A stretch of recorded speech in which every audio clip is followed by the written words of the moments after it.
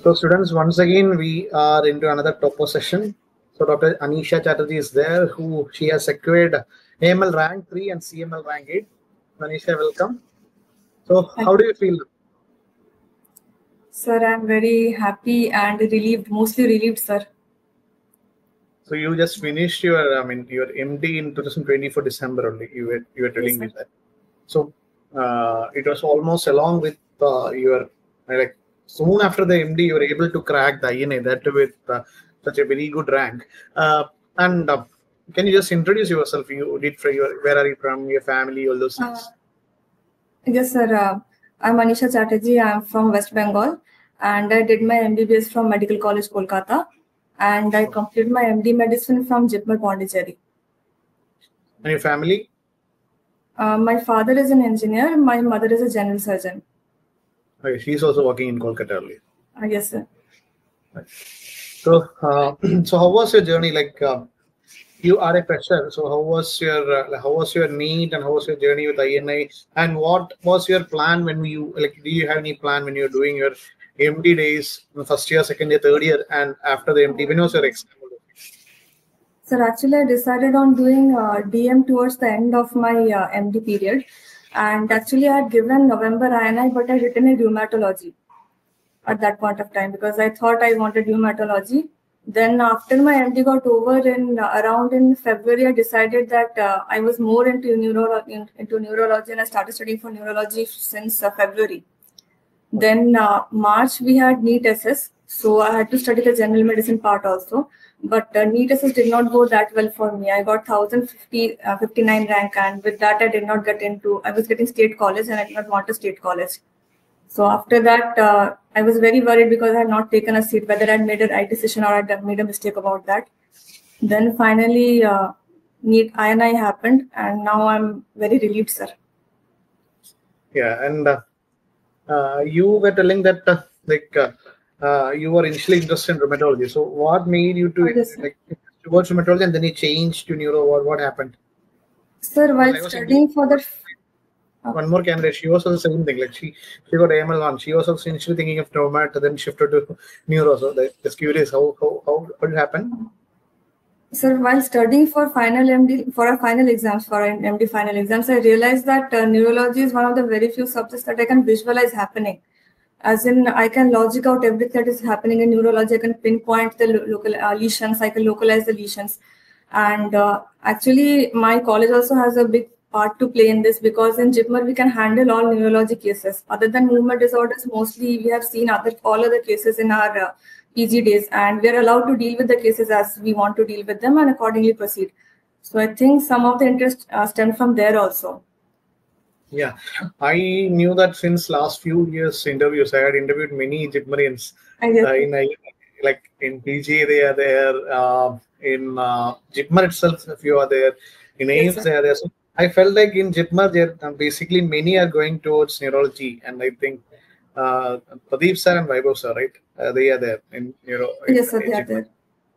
Yeah, they are actually both good. Like Pradeep sir was our seniors examiner when I was doing my DM. My senior batch examiner was Pradeep sir, so I was along with him to take him to the railway station, airport, and all. So I knew him through that bit. So they should be very good to inspire you all to go into neurology. So how was your preparation? So what was your basic source of preparation during the MD days? JIPMER will be very busy. So how was it in MD days, and how was it like for preparation for NEET and INI? So for that MD final exam itself, we had studied some of the notes from Marrow, like managed for dementia, then dementia, then cranial nerves and neuro-ophthalmology. Mostly we studied from Marrow, so that part had already covered. Other than that, the details of epilepsy, like epilepsy syndromes and stroke in details, management of strokes, the area of the brain involved, how to manage a particular area. This and all I studied after my MD finals were over. I started in February. It took me some 1 month to complete all the videos. The stroke, epilepsy, and EEG, I think these three specifically I completed after my MD exams. The rest of it, mostly including meningitis and infections part, I covered during my MD finals itself.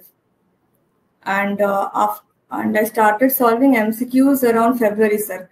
So completed that INISS neurology question bank and some of the general medicine question bank also. So how did each thing help you? Like you were watching videos, you were watching solving MCQ, and so you were doing some of the other parts of the marrow or other, like you were along with, you will be studying with your, like your for MD also because you're a fresher. So how did those things help in your INA and in your NEET?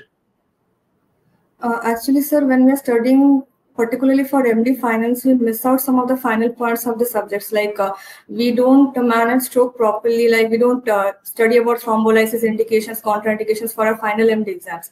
Similarly, when a patient is coming with GTCS or status epilepticus, we have managed status epilepticus in medicine emergency, but we have not managed it as per the Neurocritical Society guidelines. So this and all I learned while studying for INI. That is after my MD finals were done with. And actually, for me, studying is different and applying it in MCQ is different. So for that, I need that MCQ practice, for which I had to consult the Q bank, sir. Otherwise, I have some problem in coordinating between the two. So once I solved the Q bank, things become more clearer to me, sir. So how was the preparation for a medicine part? Like medicine part, especially for NEET, you have to prepare in different way, no? So how was it? What was the primary source for like a medicine as well as neurology?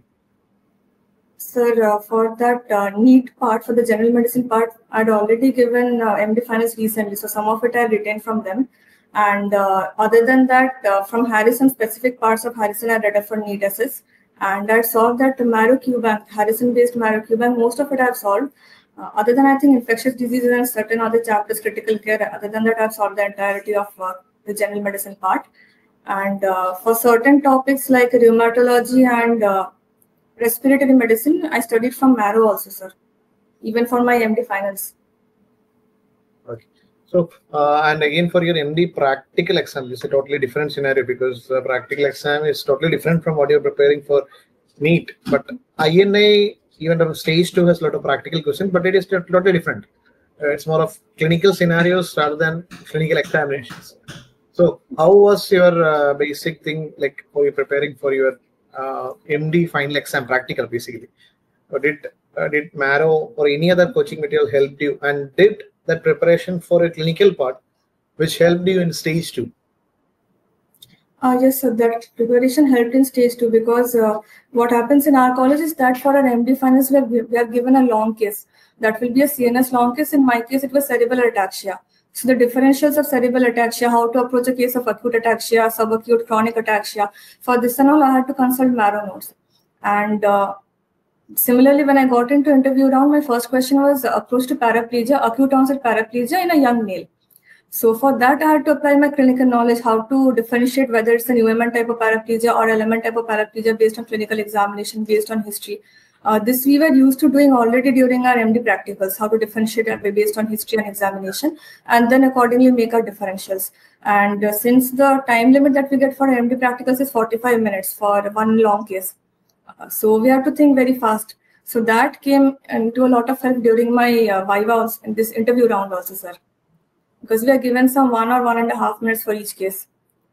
So first case was this acute onset paraplegia, for which practical knowledge, I approached it like signs and symptoms of UMN will be present or element present, accordingly I proceed with the patient. Second question was chronic headache in a young female. For that, I had to go with my theoretical knowledge, sir. So that was, again, I had to consult marrow, approach to chronic headache with papilledema. And how much time was provided for Viva? Actually, I was the last candidate, so I got around 1 or 1.5 minutes for both questions. So total of three minutes maybe, sir. So basically, you are the last candidate. So there was a confusion among the students that when you come to the last part, it is difficult to get in. That is actually not there, right? Because I was interviewing the rank one also. She was also in the last part, and she was telling the examiners were very cordial and they were very patient to listen even until it was very late because they were running the exams this morning. So again, how did you prepare? Like, did you do any preparation or anything for a stage 2? And what about the one more question I want to ask later? So, how was stage 2 preparations? So for stage 2, I went through my practical notes for neurology, the same ones that we studied for MD finals, and I had collected the interview questions from previous batches, and I attended your session also, sir, the online session that you conducted for revision of interview questions.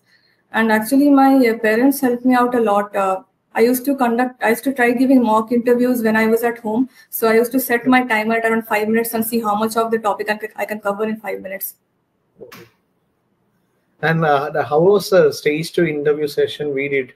Like whether it helped you or like it was very like there's one day ago, right? Yes, sir. 1 day ago we did. Yeah. How did it help you or some way? Sir, actually, stage 2 preparation is very different from stage 1 preparations. Had I not attended the session, I would not have realized that. The approach is completely practical oriented. How you're approaching a case, that will matter, not your final knowledge of the details that they have already assessed during our MCQ round. So this I would not have understood had I not attended the session, sir. Yeah, basically, in stage 2, they want just like your theory viva of your MD exam.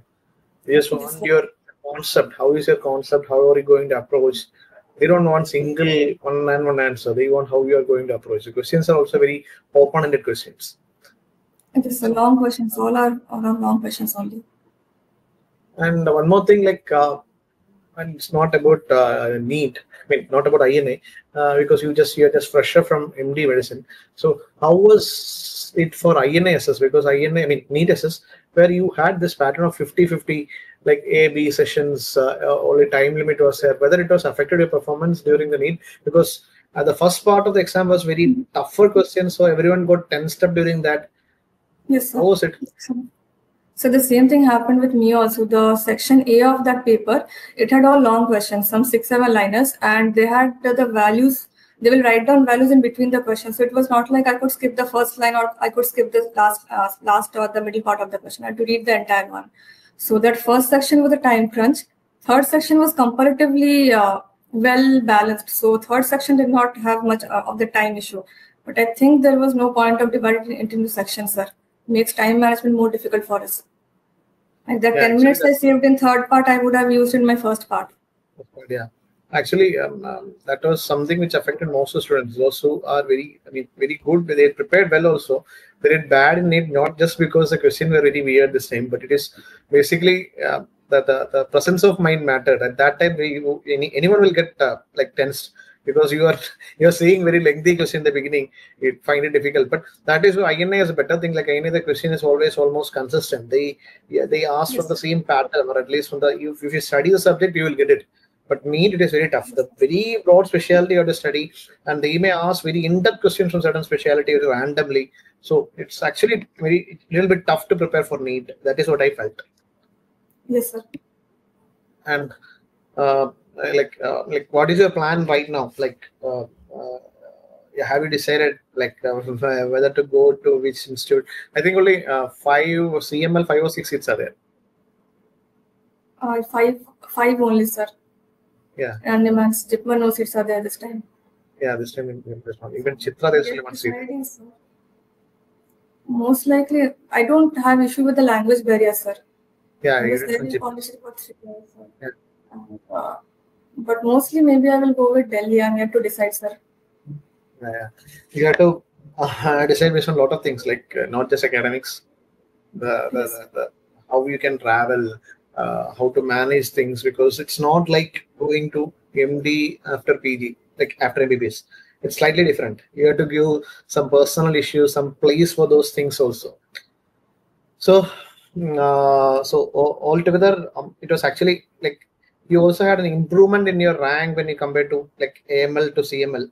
I mean CML to AML. So that proves that you did well, better. Like many actually had gone back. Those who have better CML has gone back in the AML. So that is where you, even though you had that in the last part, you did a really good job in your interview. So how did you approach the interview? Like some questions, if they ask, you don't know it. How did you perform it? How did you manage it? Actually, sir, the interviewer, he told in the beginning only, if you don't know the answer, you tell, I'll change the question. But the first question itself was approached to paraplegia and approached it the same way I'm used to approaching cases in my ward or when I'm seeing cases in emergency. So I started with, sir, I'm going to differentiate between UMN and LMN. I'll ask history for specifically for cord and bladder involvement, sensory involvement. So once he realized that I knew the rest of the answer, he told me to skip and go to the finer points such as what will be differentials in case there is cord involvement. If it is a transverse myelitis, what differentials will you consider? Then he again, once I started answering, he changed the question to how will you approach the diagnosis. So once he figured out that I knew the answer, or if the approach was correct, since time crunch was there, he was changing the question, sir. And so about the marrow, you use marrow. So if I want to ask you that on the neuro and non-neuro specialties, because you went to the neuro exam.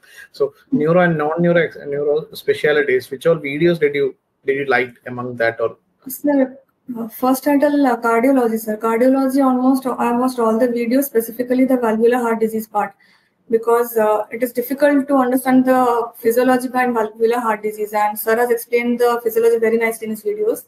Second, I read up was the rheumatology parts, specifically vasculitis and immunodeficiency diseases. And third thing that I watched from marrow was some of the respiratory medicine videos, like the ones on bronchial asthma and lung malignancy. What about neuro? Did you watch all videos, or you selected and watched? Sir, all.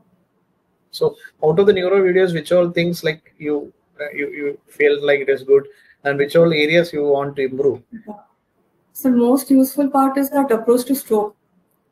Second one is this approach to EEGs and NCs that we are not used to seeing in our wards also. Like at JR levels, we are not used to interpreting EEGs by ourselves, sir. Other than that, sir, dementia, actually I studied everything from marrow only, sir. Okay. Certain questions, such as sometimes they'll ask about these metabolic disorders. That was already covered in the marrow Q bank, so I did not face much difficulties with that. So, you did with the high yield series, or just with the major marrow videos? Have you watched the high yield series also? Sir. No, sir. I watched the major ones because I already started before my MD exam, so I covered a lot of it before I know it. Actually, high yield I had kept few things in the high yield also, which has actually previously asked in the NEET. Some are not discussed in the major part, also is there in the high yield. I think the miscellaneous part. That for those who are preparing for NEET, that will be useful, because some questions which we have not covered in the major part is covered there. So all the best for the future. And do you have any suggestions for us, like whether anywhere we want to improve? Like you can tell that this would be better to come and change, or any topics, whether it is too much, or whether it is we have to add something else. No, sir. If you could include a separate chapter on metabolic disease other than the Q-bank part, because if you are going through Q-bank, then we have to go to the particular question only. Then we understand, okay, this includes this particular theoretical part. So that we will try. And again, somebody asked me to, like today only somebody called me and asked me to include imaging part also. So we will try to include those. We'll be coming up with something new. Yeah. So all the best for the future. And do you have any plans for going to any particular specialty? Because being in JIPMER, you will have some exposure to some of the specialties of neurology. So do you have any interest in that? Because you might have exposure in JIPMER. Sir, I want to go to demyelination, sir. Demyelination. Yes, sir. In JIPMER, there is neuroinflammation is there, or it's not there? Not yet there, sir. Yeah, they have, I think, neuromuscular. Vibosar is neuromuscular, right? Yes, sir. So, all the best for the future. And if you go to Delhi AIMS, you will get a lot of opportunities to do the degree with the best of the India, and also you will get a lot of opportunity to get exposure and opportunities to do the PDF, postdoctoral fellowships and neuroinflammation and all. So I think that is one of the best thing, and I'm very happy to tell you that we actually, from the marrow part, we congratulate you to get AML 3 is not an easy thing, like especially to crack after 2 rounds.